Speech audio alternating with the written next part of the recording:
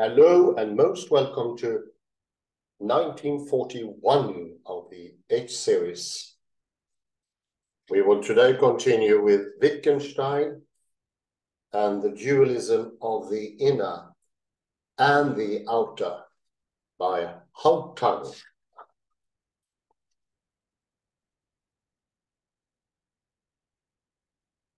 Last time we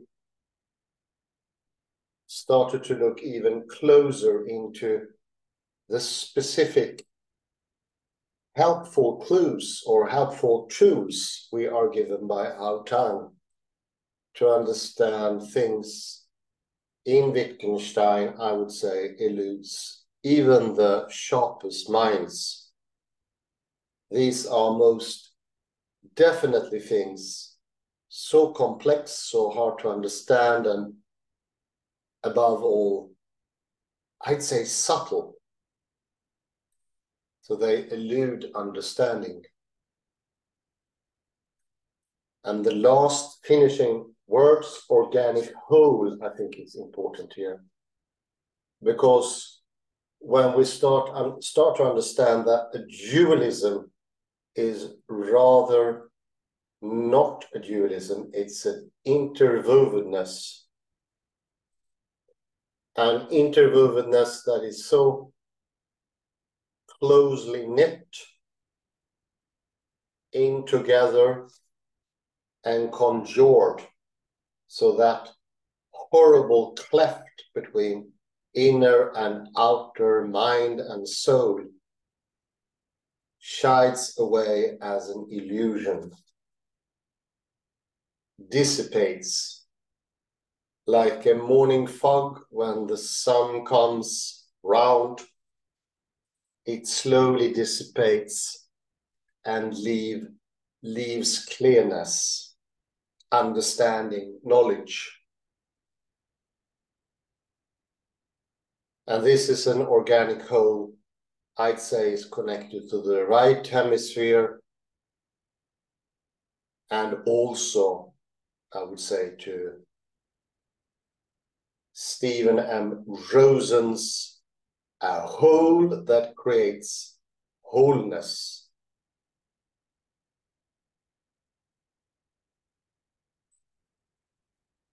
Is showing how words are not something transcendental from another planet, is used by inferring grafting in horticulture. I think it's just marvelous. I've shown these depictions to several people and they say, now we understand how it could be possible that words are of the sensuous, from the primitive or the proto-phenomena, but still entirely different. It can be both. But until we're given some sort of help for the mind to understand how it can be both, we are left struggling. And I would say that is a torturous struggle. It's not a nice one. Instead, we can enter wholeness. The grafting creates wholeness in the understanding. And I'd say also holiness. Reverence for something holy, something more delicate, specific, and beautiful. All these traits are to be found here. And I'll continue. We are now at the second paragraph at page 90.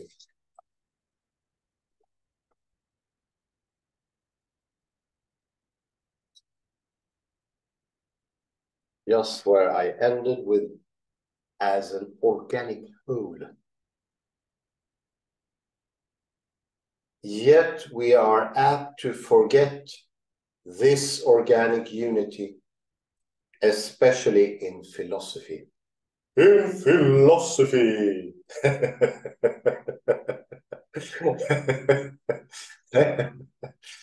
The reasons for this are complex, but we can identify at least two main reasons.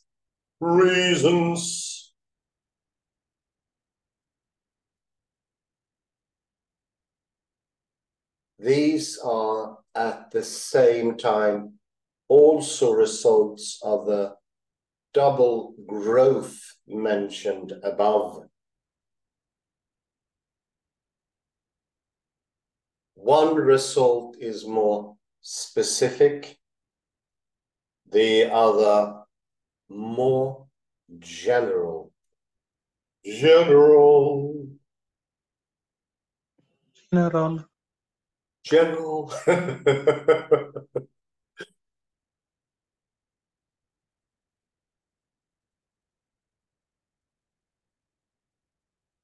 The more specific result is that our natural or near natural expressions of sensation,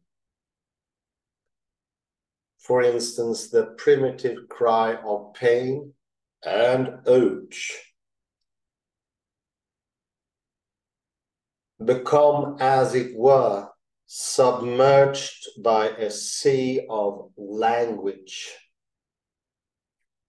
or crowded out by words, as figure 7 makes vivid.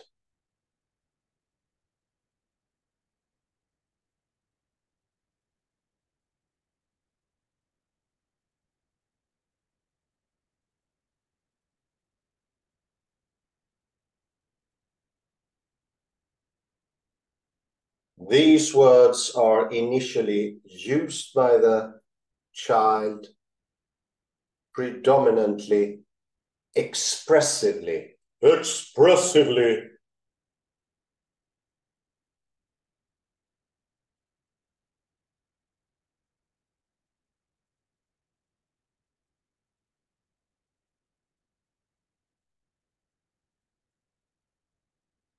But as he grows older, they are used increasingly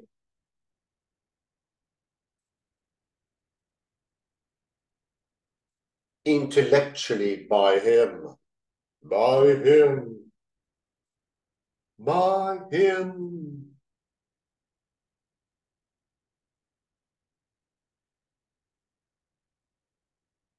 By the time he has acquired a full-fledged language and so an intellect, his use of language is predominantly intellectual.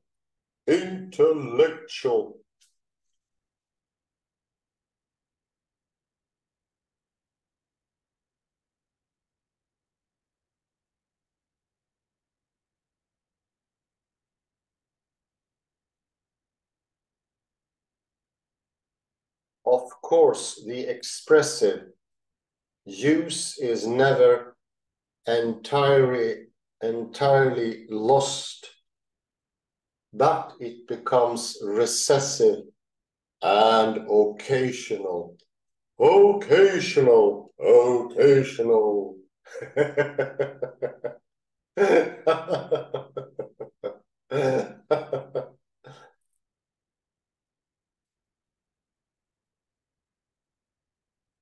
Thus, in the language use, as in other regions of civilized human life, the natural primitive becomes atrophied relative to the intellectual.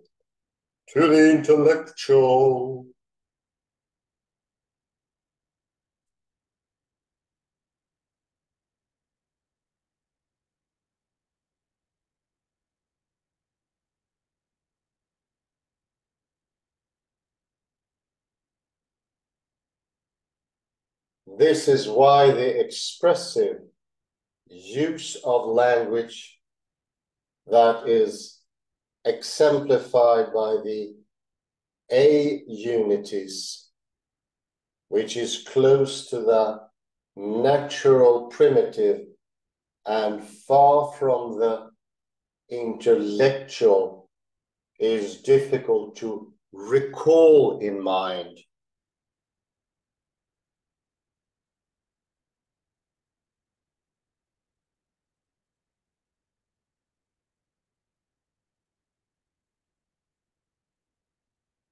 And why, and listen now, why the natural primitive unities, even when recalled, seem thin and incidental.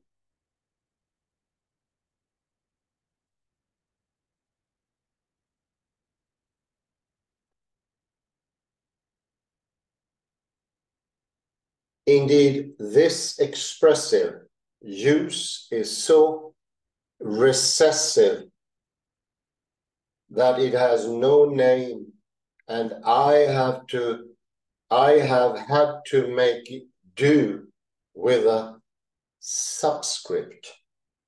Why indeed?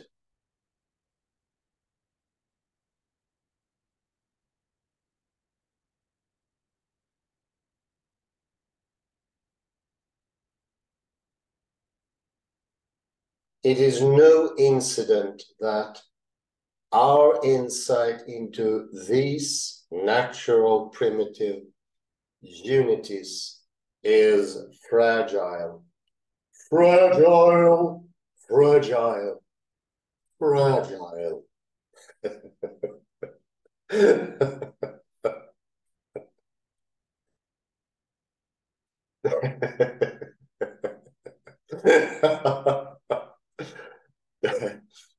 The general and main result of the double growth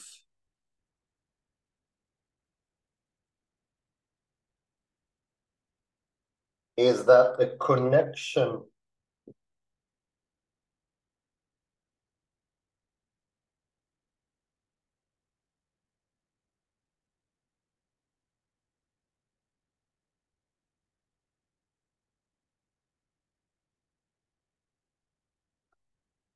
between sensation and its expression becomes less direct and more complicated.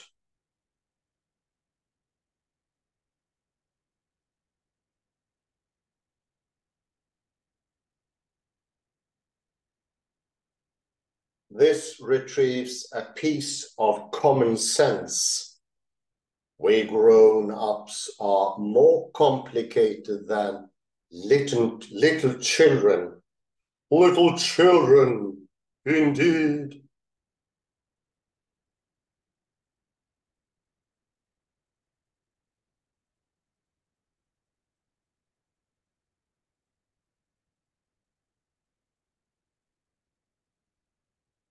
Or in other words, the distance between the inner domain of sensations and the outer domain of sensation expressions becomes increasingly large, and the general distinction between these two domains becomes increasingly entrenched.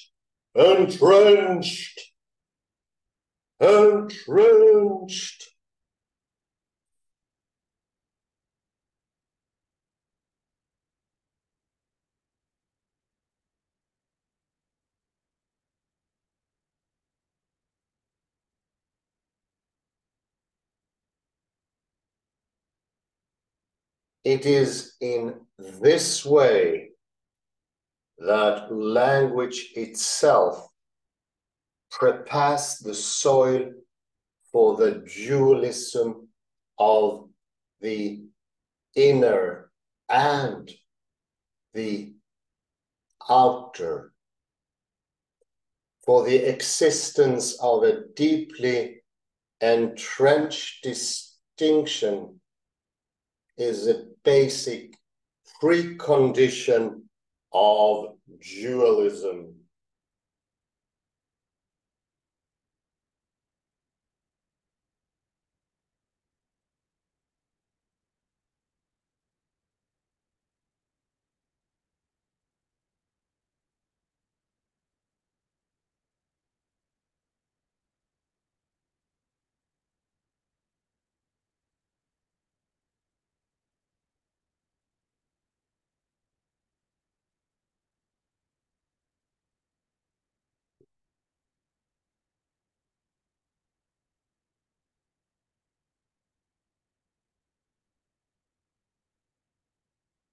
This is not to say that this entrenchment inevitably leads to the dualism.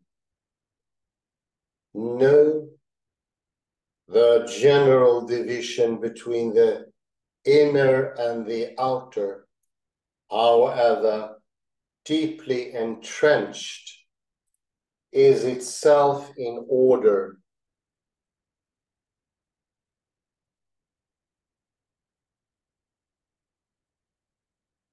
But it does form a permanent background that constantly encourages the dualism.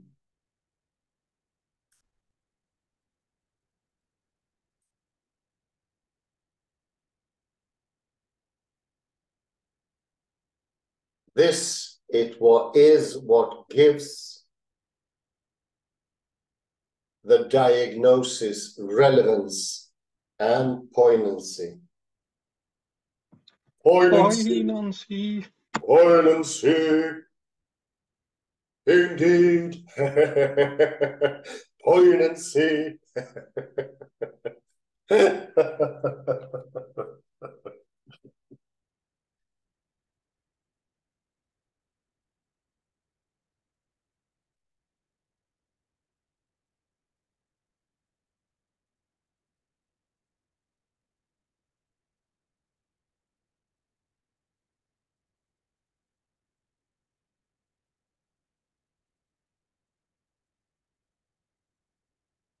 Seven, the critique of language.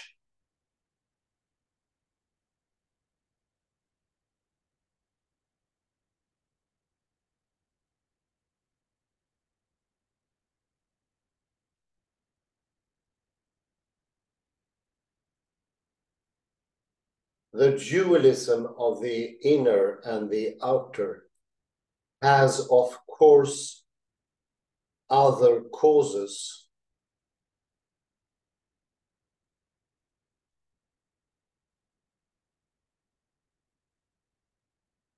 In particular, it has causes that are operative in specifically philosophical modes of thought. Modes of thought, indeed.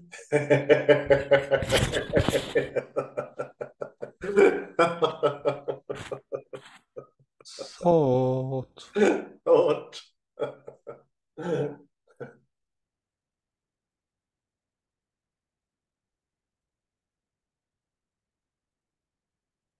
But the entrenchment of a general distinction between the inner and the outer through the incision of language is its primary cause.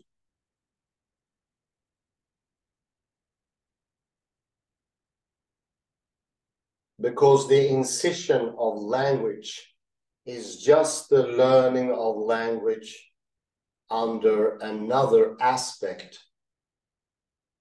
And this, the learning of language, is rooted in certain fundamental facts of ordinary life. Life. O'Brien.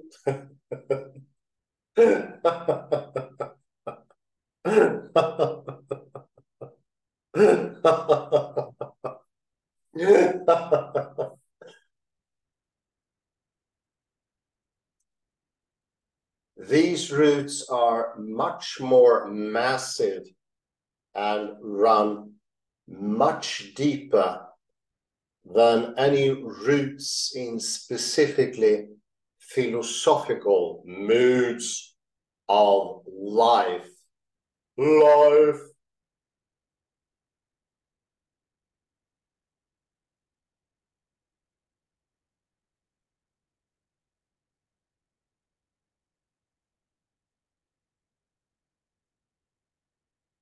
That the dualism of the inner and the outer has its deepest roots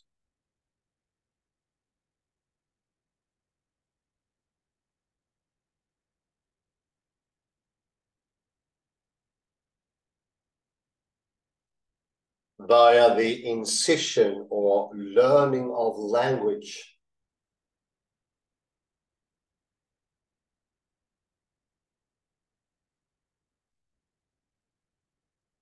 In ordinary human life itself may generate, at least in some readers, a deep sense of ambivalence about the learning of a language.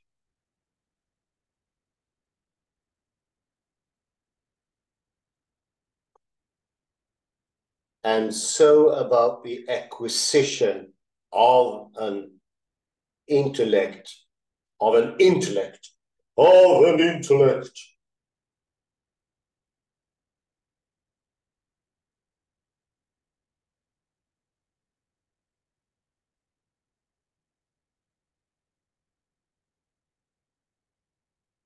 It may be instructive to heighten this sense of ambivalence a little, a little.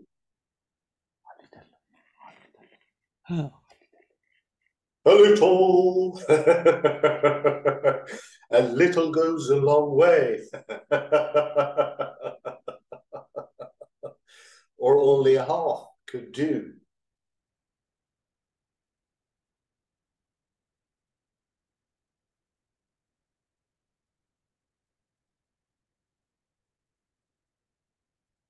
We can gain a heightened sense of ambivalence here, if only in a surface scratching manner.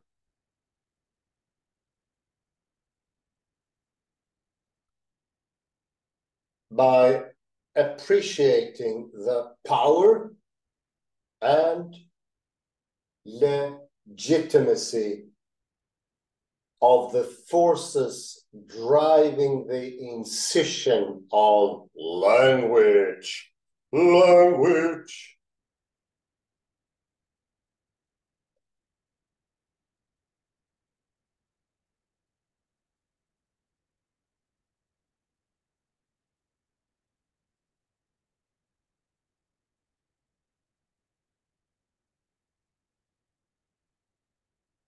Consider again the child learning a sensation language described in 244.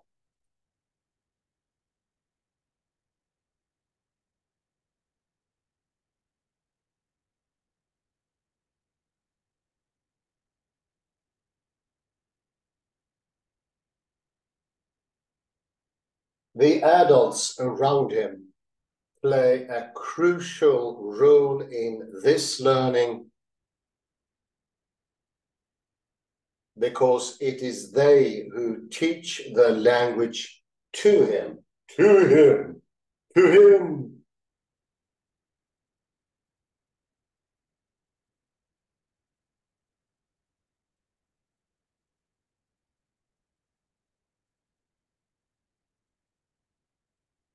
In doing so, they drive the language like a scion in grafting between his pain inner and pain expression outer.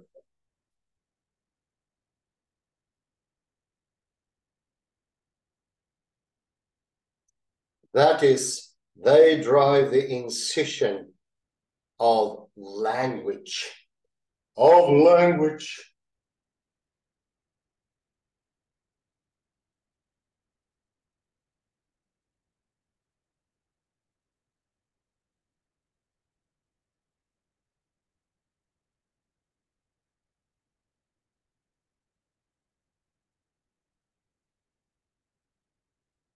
Consider again the child learning a sensation. What forces drive this incision? Incision. Incision. What is the incision? The cut, the cleft, the entrenchment. To the trenches.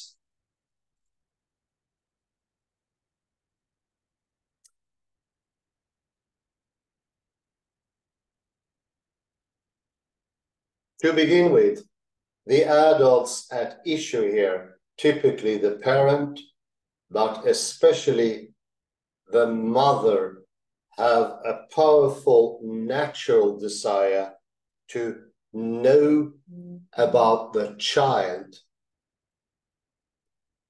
In particular, to know how it is with him in his interior. Interior.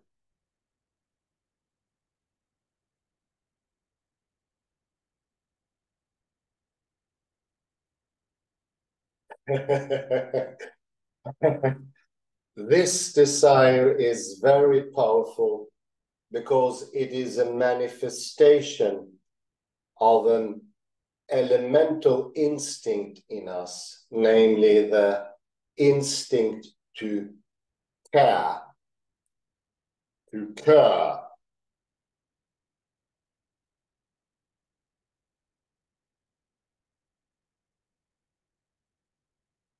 This desire is on vivid display when, for instance, the mother, upon hearing her child burst into cries of pain, rushes to him and anxiously asks, "What is it? Where does it hurt? How did you get hurt?" And similar questions. Questions. Questions. How did you get hurt? So this will be a short one, so we'll end here. Time for discussion, although it has already gotten quite interesting. The last one is similar question, and the count is now 1941.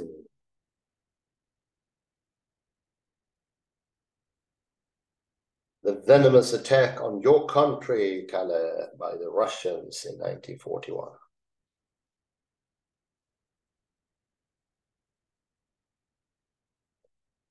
So, becoming really interesting here, although we read quite short.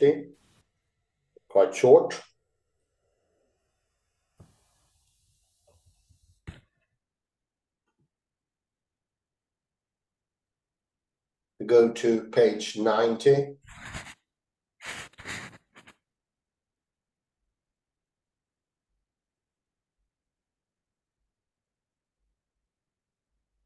And a bit down on the third paragraph. The third paragraph.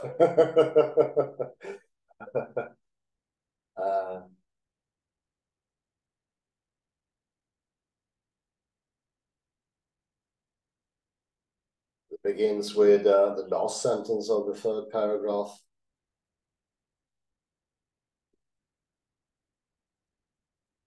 This is why the expressive use of language that is exemplified by A units unities, which is close to the natural primitive and far from the intellectual, is difficult to recall to mind, and why the natural primitive unities, even when recalled, seem thin and incidental.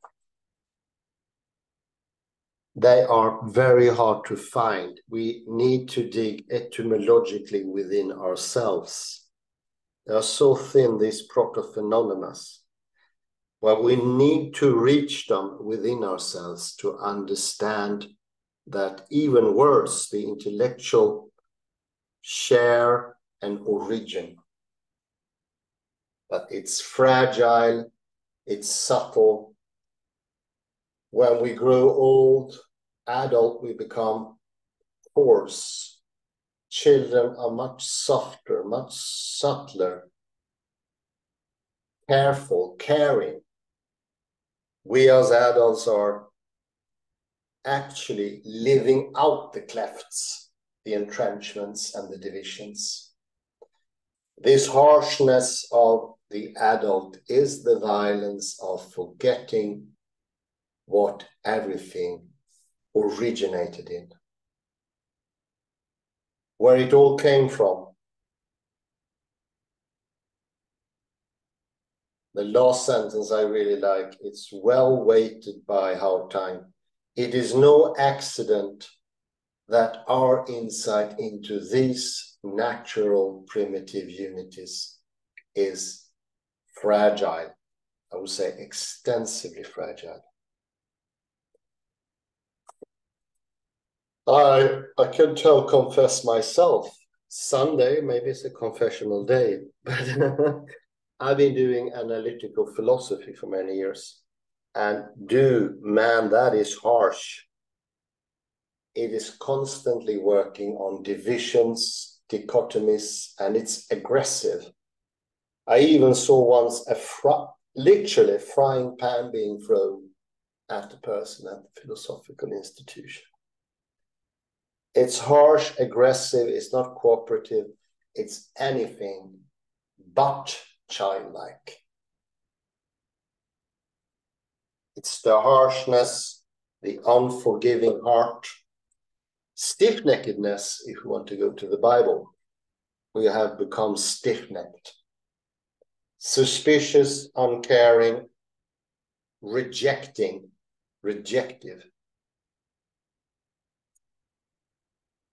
This can be loosened up, and Hao Tang gives an example further down.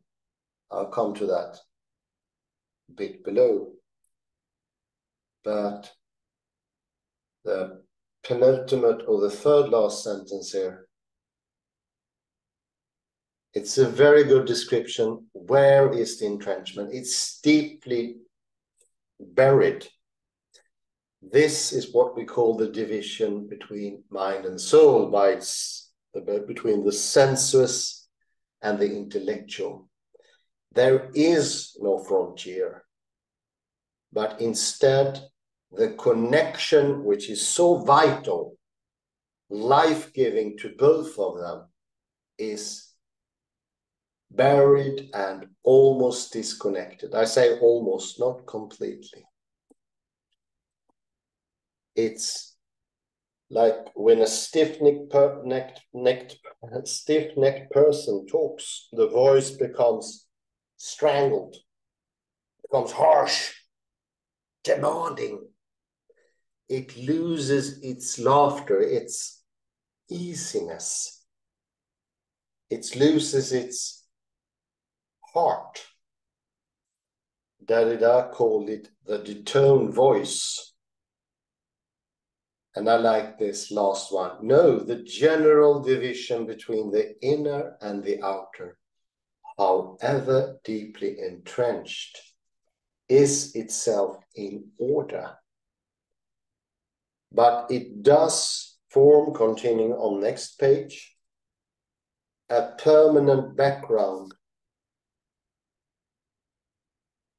that constantly encourages the dualism. This is what gives the diagnosis relevance and poignancy. Poignancy! It is when it's almost cut off, deeply embedded and hidden away, even if it's just, I'd say, I don't completely agree, but it makes that we lose a lot of that energy, that vividness that we had as children. And I think deep in heart, I think we traded that vividness, that blood in everything, for the intellectual life as adults. And everything became black and white and discolored and less enjoyable. Wittgenstein shows a way out of this. He shows a way to the subtle, happy, childlike spiritual life.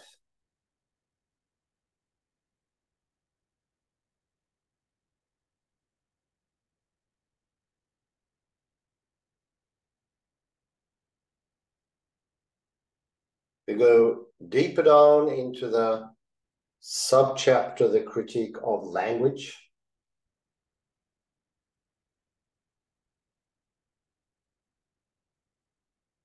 Is to talk about the philosophical modes of thought. In particular, the second sentence, it has causes that are operative in specifically philosophical modes of thought. But the entrenchment of a general distinction between the inner and the outer through the incision of language is its primary cause, because the incision of language is just the learning of language under another aspect, and this, the learning of language, is rooted in a certain fundamental facts of ordinary life.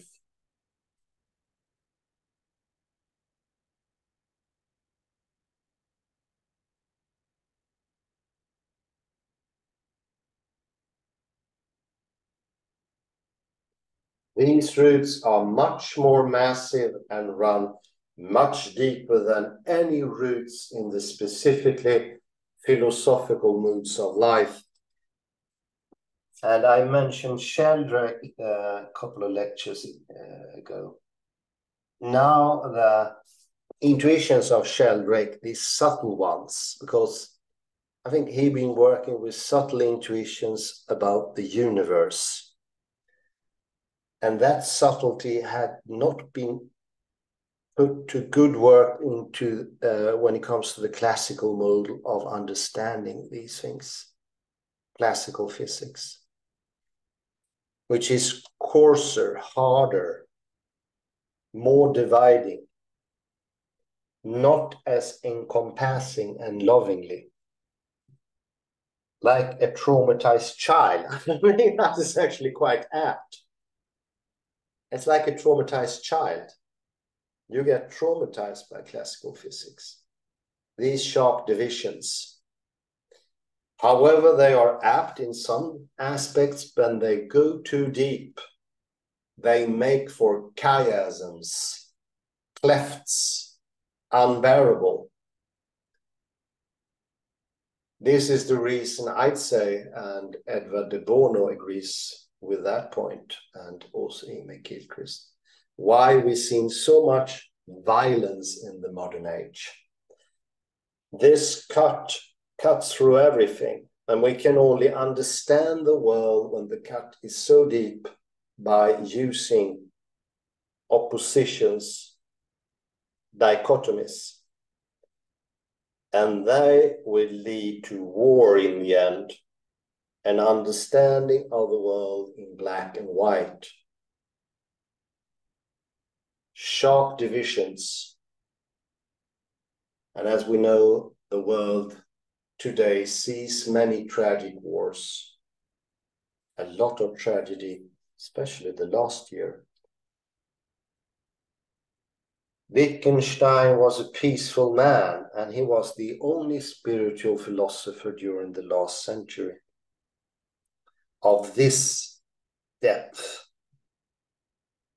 And he shows us how that subtlety, how that subtleness disappears, and how it can be retaken, how we once more can become open-minded and have both intellect and senses thinking. That's not half bad. Kalle, please come in. Kalle, media. Thank you, Hans. Let me go to this image here with the crafting figure 5 on page 88.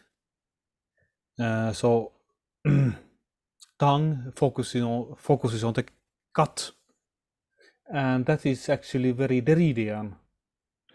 And Derrida once said that the cut, that's all I have spoken about. Oh yeah, yeah. Oh, indeed. And and if you want to read Derrida biographically, you could say that he always speaks about his own circumcision. Oh yeah. No, I remember. Yeah. But then it would be, then you would fall into the trap of the original.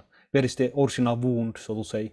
So it's tricky. You could say instead perhaps that the cut in Derrida's life, it was continuous. It was repeated during World War II when he was expelled from the school, etc., etc. So there were many cuts, or to use a word that you like, iteration of cuts in Derrida's life. Yeah, it's an iteration of cuts, definitely. Very good. Yeah, I like that. But let's, the issue is tricky, and we spoke about this last time, but I think it's good to return to this figure 1. No, it was, I went too far in figure 1. Figure 1, it was here.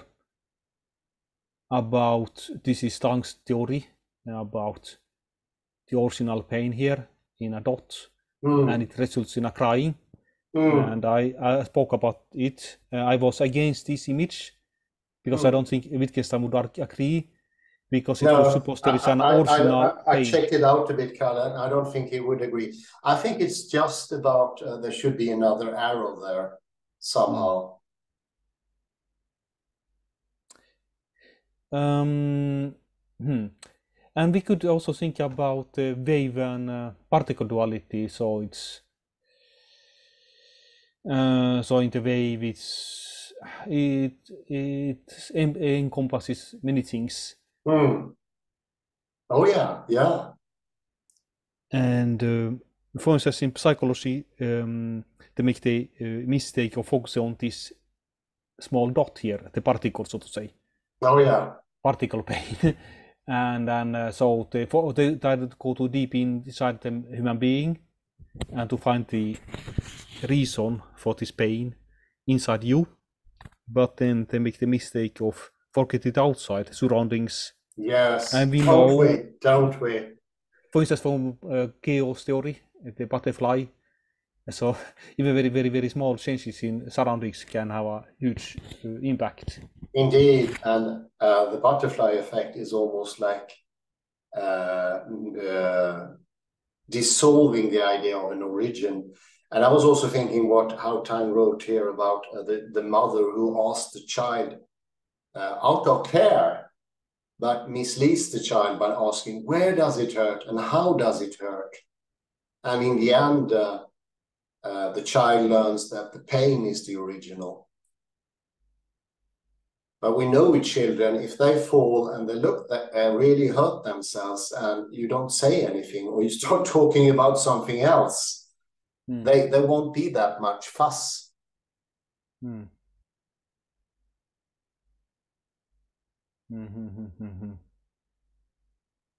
Yes. Does our Miriam want to say something? Please come in, Miriam.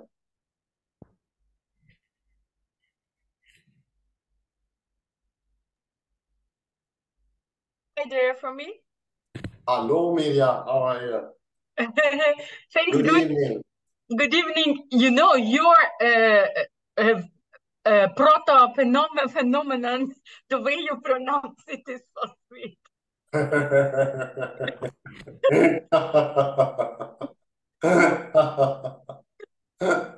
And I want to tell you, Hans, that you really killed it tonight and then I understand why you were gone, because you overcompensated, and I want to just thank you. I will not comment now. Okay, fair enough. Next time then. Of course. Good to hear from you. Same.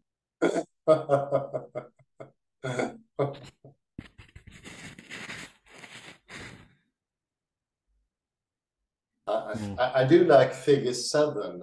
Sorry to interrupt you, Kalle, but figure 7 there is quite nice as well. Ah, yes, where did it disappear?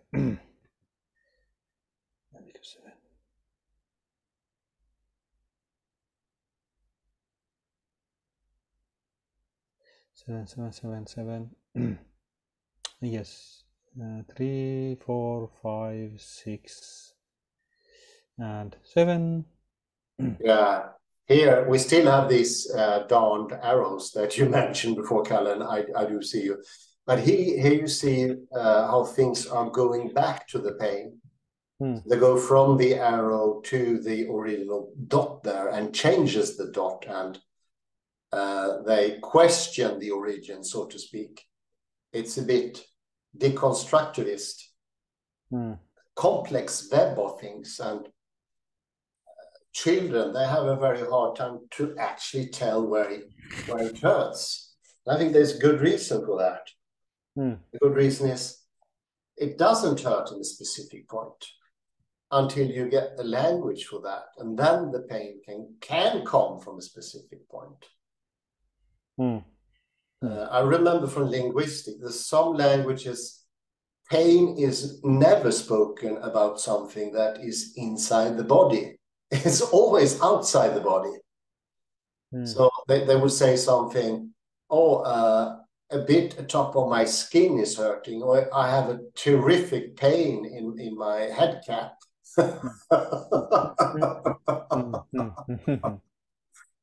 So it's depending sort of the life world and what sort of word game you are playing, or language game. Can I ask a question? Yeah, sure thing, of course. Maybe it's touching a little bit more in the psychology, because this externalization of pain, it's part maybe of survivalist trait of these alloplastic defenses, when the things that are not pleasant, you always attribute it outside of yourself, outside of your body. Do you think it could be like naturally attributed to us, or also this alloplastic defense is part of the survivalist trait? Yeah, sure. We learn it, we inherit it. Yeah, definitely. It's probably those features as well. I do bet. And looking at different languages, you see how wildly different those things are.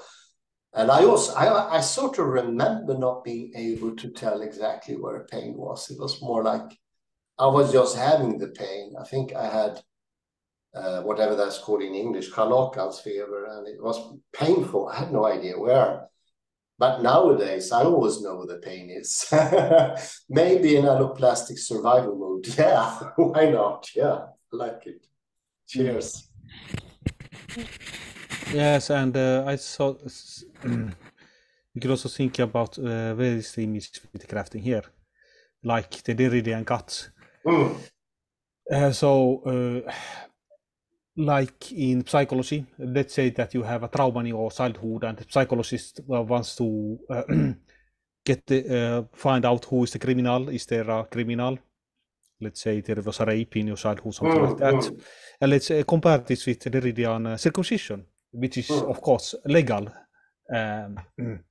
thing. But there you could ask: is the person who is doing the circumcision, is he, so to say, kind of perpetrator? No, he's only doing it in unison with the whole community. Oh yeah. The Jewish law So this shows that you cannot only point a finger to one perpetrator. Yes, so it's a community or law, the whole society. So, and I think that psychology forgets that. Of course, you can in that say there is a crime, and you want only to put the perpetrator in the perpetrator in the prison. That's one thing. Yeah, indeed, yeah, definitely. But it's not so easy as in Grilda's case it would be, because he didn't blame the one who held the knife in his hand. No, of course. For the bris, for the Jewish bris, yeah. Yeah, interesting. I forgot a little bit about Derrida there. Well, thank you for bringing it up again, Kalle. I'm afraid I have to Let's stop there. Down now and see you tomorrow. Thank you very much for participating. It was great fun, as usual. Do keep laughing. It helps everything. Have a very beautiful night. Thank you, and good morning, goodbye, good night, wherever you are. And I stop here. Bye-bye. Very much. Have a nice night.